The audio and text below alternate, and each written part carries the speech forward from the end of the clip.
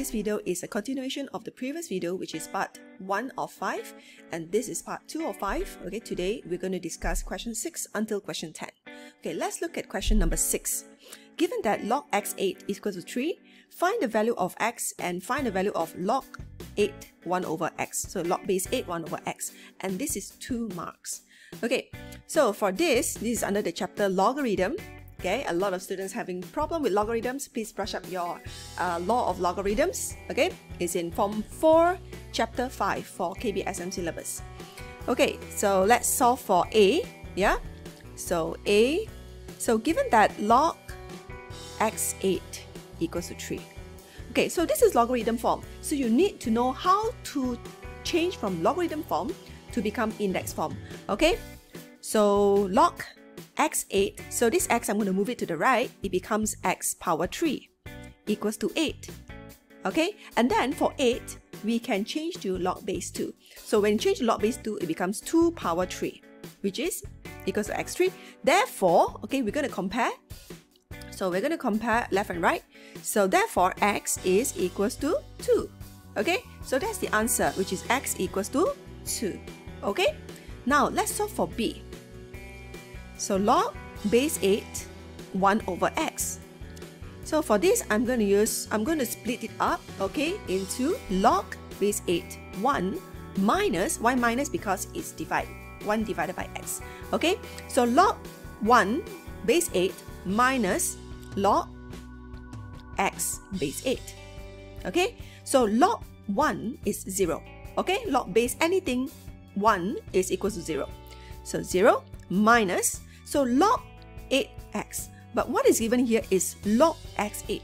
Okay, so which means that we have to terbalikkan the 3, so it becomes 1 over 3. Okay, so equals to negative 1 over 3. So that is the answer. Let's look at question number 7. This is under the chapter Indices. Okay, Indices is chapter 5, same as just now question 6. So this one doesn't involve any logarithms, so it's just indices. Okay, so you have to brush up your law of indices if you want to score in this question. So given m equals to 5 to the power of x and n is equals to 5 to the power of y, express 25 to the power of x plus y over 125 to the power of x minus y in terms of m and n. And this is 4 marks. Okay, 4 marks means a lot if you want to score A+ in Addmaths exam. Okay, let's solve this. So we're going to write down the question first. So 25 to the power of x plus y over 125 to the power of x minus y. Okay, so next I'm going to make the 25 and 125 to become base 5. Okay, so 25 is 5 square, whole thing to the power of x plus y, over, so 125 is 5 cube. Okay, 5 to the power of 3, then x minus y. Okay, after that, I'm going to break it up.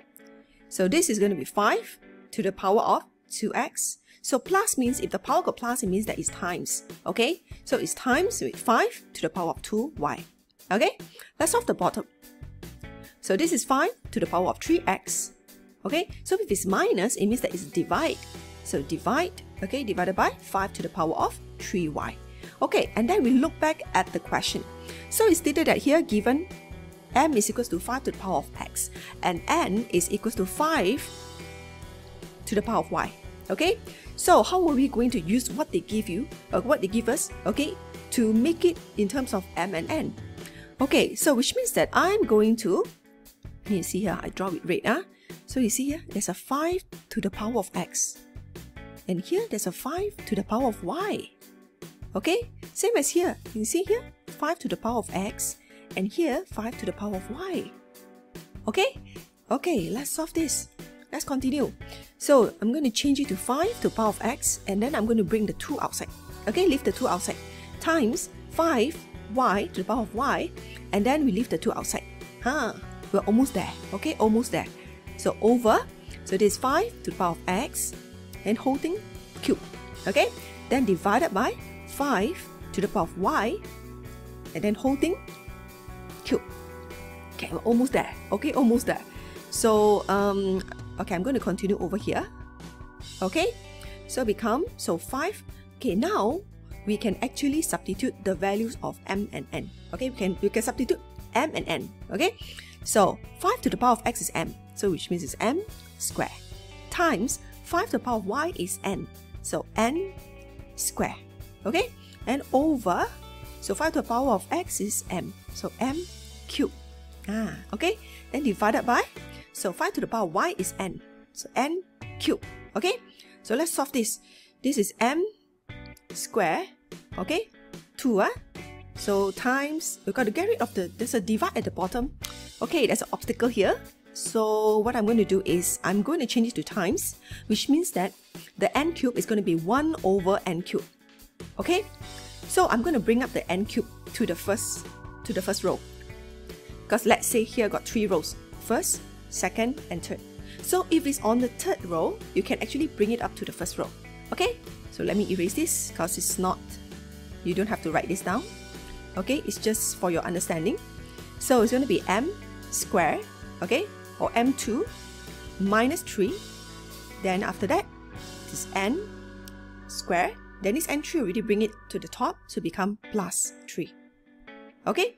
So this will be 1 over m, because it's m to the power of -1. So m to the power of -1 is negative indices, so it's 1 over m. Okay?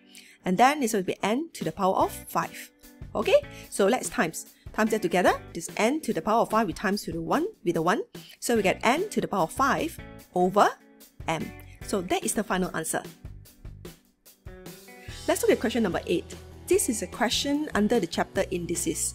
Okay, solve the equation 3 to the power of x, bracket 4 to the power of x minus 1, and then equals to 6 to the power of x, and this is 4 marks. So for this, okay, we must be good in indices, okay, especially in changing the base. So let me write down the question first. So 3 to the power of x, bracket 4 to the power of x minus 1, and then equals to 6 to the power of x. Okay, so do we need to use logarithm way? No need. Okay, let me show you magic. Yeah? Okay, so I'm going to bring this down. Then I'm going to bring the 3 to the power of x over to the right hand side. So 6 to the power of x over 3 to the power of x. Okay, so if the power are the same, so we can actually simplify it, become like this. Okay, so as for the left hand side, we just bring it down. Okay, so now 6 divided by 3 is 2, so 2 to the power of x. Okay, and then on the left hand side, this 4 we can change to base 2. Okay, so become 2 square and then bracket x minus 1. Okay, so can you see or not? The two sides, the base are the same, 2 and 2, which means we can compare the power. So we can compare the power. Okay, so we bring down the power. Yeah, so 2 times x minus 1 it becomes 2x minus 2 equals to x. Okay, then after that we group them up, okay, according to the like terms. So 2x minus x equals to 2. So therefore x is equals to 2. So that's the answer. Okay, here we go, vector again. Let's look at question number 9. The vector AB has a magnitude of 10 and is parallel to 1, 3. Given that B is positive, okay, more than 0 means positive, find the value of A and of B. And this is 3 marks. Okay, so we know that the A, let's say this is A, okay, the bottom one will be 3 times of the top one, which is 3A. Okay, so we let it to be A and 3A. Okay, so we have A and 3A. So AB, okay, equals to A and 3A. Just treat it like that. Okay, and they have a magnitude of 10. Okay, let's find the magnitude. So A square plus with 3A whole thing square. Okay, and then we square root it. So it's equals to 10.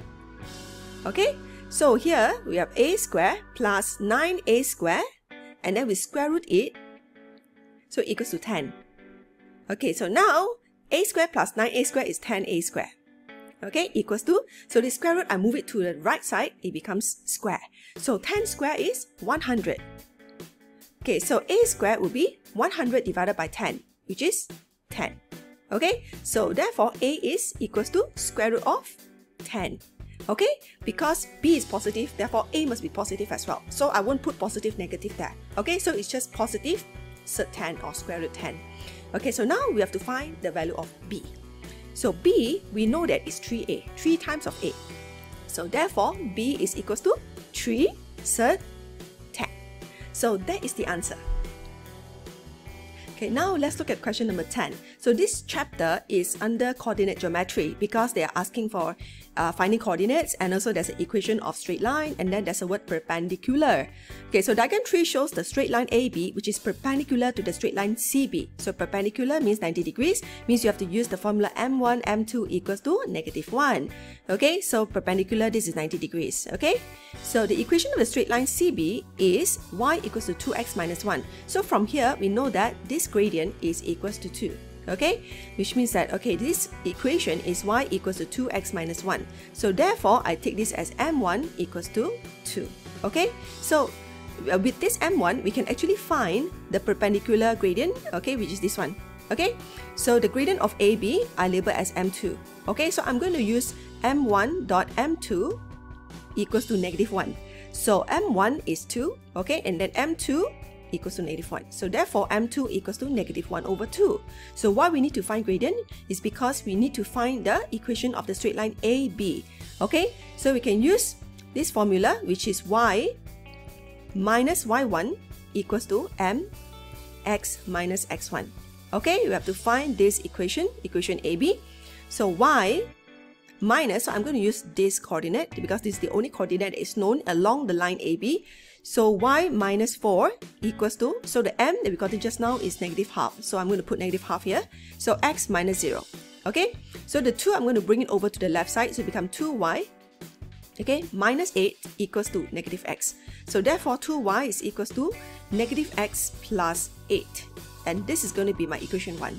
Okay, so because y, they're asking for coordinates of B. So in order to find coordinates of B, B is the point of intersection here. Okay, which is the point of intersection. So in order to find the point of intersection, we're going to use, okay, the simultaneous equation way of equation AB with CB, and then the answer that we gotten, which is x and y, that would be the answer for coordinate of B. Okay, so we have two equations here. So we have 1 and then we have 2 here. Okay, so we're going to use simultaneous equation way, okay, I'm going to sub equation 2 into equation 1. Okay, so let's solve this. So 2y will be 2x minus 1 equals to -x plus 8.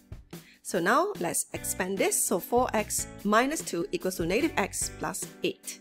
So -x, we group them together, so become 5x equals to, so -2 shift over, become 10.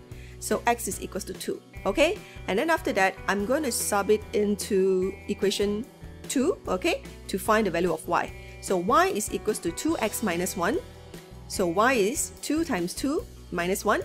So y is 4 minus 1, which is 3. Okay, so therefore we have gotten the coordinate B, which is 2, 3. So that is the answer. Well, that's it for question 6 to question 10. Stay tuned to my next video, which is question 11 to question 15, coming up very, very soon. And don't forget to subscribe to my channel and also click on the notification bell so that you don't miss out any of my latest videos. Till then, I hope to see you in my next video. Bye!